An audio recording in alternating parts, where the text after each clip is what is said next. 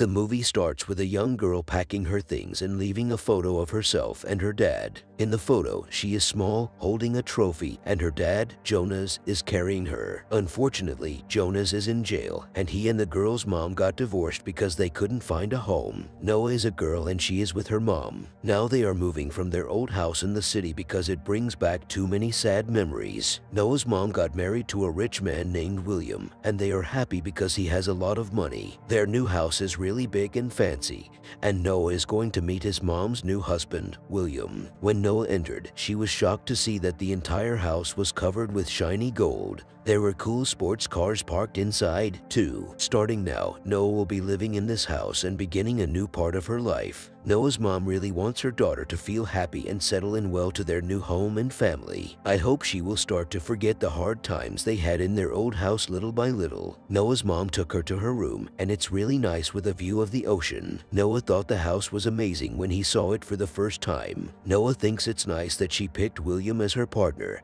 After taking out her things in her room, Noah had some time to look around and see what was nearby. As she walked around, she saw someone in a white clothing hiding behind some leaves. Noah felt a little worried and went back inside to get a sandwich from the fridge. She didn't know that someone in white was following her. The man who looked a bit like William is actually his son, Nick. Now Noah and Nick are like brothers. They discovered their family history, but it's a mix of different families. Tonight, they are all eating dinner together to become closer as a group. They were having a good time joking around when Nick suddenly said he had to go meet some friends for work. As he was walking out of the restaurant, he said something quietly to Noah, but we don't know what it was. After Nick left, Noah also said goodbye. William asked Nick to make sure Noah got home safely. It's a way for them to become more familiar with each other. Nick drove Noah home, but Noah won't stop talking in the car. Nick is playing with the car because he is in a race. While they talk, Noah says something that makes Nick feel bad. He quickly stops the car and leaves Noah alone on a lonely road in the middle of nowhere without thinking. Noah is really mad because Nick left her by herself. At that time, she didn't know who to ask for help, and her phone was almost out of battery. Noah needs to stop a black car for help, but she's scared it might be risky, like a serial killer. Luckily, Noah meets a friendly guy named Manuel. They begin to talk, and Manuel asks Noah to come to a party. The place is filled with young people who are all part of car gangs. Manuel tells Noah to be careful because there's a gang meeting,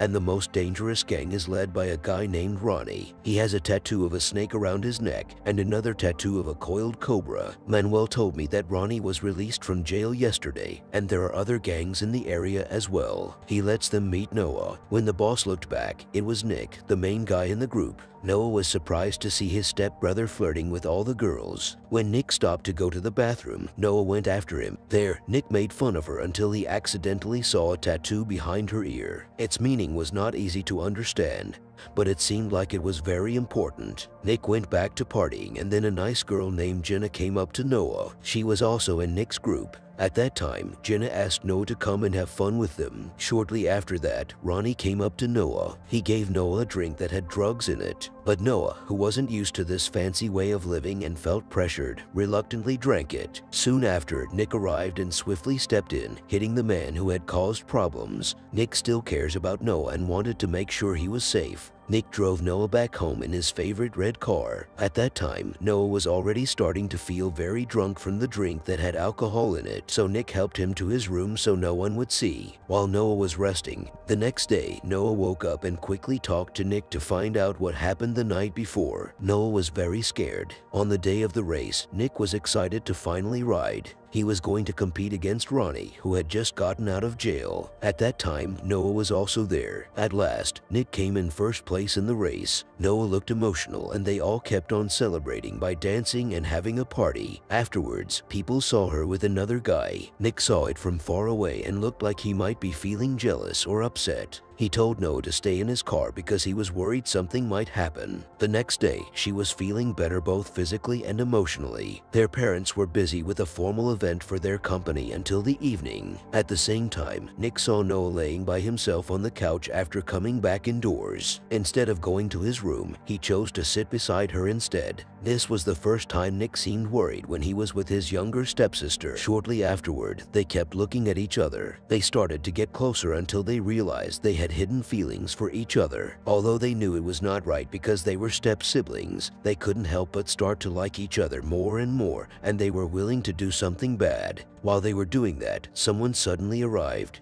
The next day, Noah washed the car and it looked really nice. Nick was restless at the dinner table and couldn't stay still. He was standing by a streetlight, looking at Noah. Not long after that, a white car arrived with Dan, Noah's boyfriend who lives in another town. At that time, Noah was surprised to see Dan arrive unexpectedly. Not long after that, Nick hurried into the house and gave Noah a big kiss. Later, Nick looked down at Noah and Dan through the window from upstairs. Now, Noah's mom came inside to be with him. At that time, Dan was going to stay at Nick's house for a few days, and it was going to be chaotic. Noah didn't have feelings for Dan anymore because she was happy with her stepbrother. Every day, Dan asks Noah to hang out, but their plans always get cancelled because Nick interrupts. It's clear that Nick is just jealous. Meanwhile, Ronnie keeps planning on how to take Noah away. It's all because he's still mad about something that happened a long time ago. After that, a strange man appears who is just as determined as Ronnie. One day, Ronnie followed Nick after they left a restaurant. Nick was attacked, but he was able to get away. Nick loves racing, and he also likes to have a good fight. When he gets home, hurt and in bad shape, he sees Dan going into Noah's room. Next, Nick chooses to go to the garden to relax and look at the moon, feeling envious. Nick is surprised to find Noah laying on the porch. It seems like Noah is trying to hide from Dan. Nick sits beside Noah. In the bright moonlight, he sees a scratch on Noah's stomach. Noah was worried when he saw Nick bleeding, so he quickly used some cloth to make a bandage and helped him. Dan found Noah and saw them kissing shortly after. This makes Noah understand that living in this house is not a good idea anymore because they have been discovered being together. As a result, Nick and Noah are spending less time at home because they are falling in love with each other, even though it is not allowed. They stay together all the time, afraid of anything that might separate them. One time, Nick asked where the moon came from and why it was made. This made Noah curious. Nick also said that if love is a sin,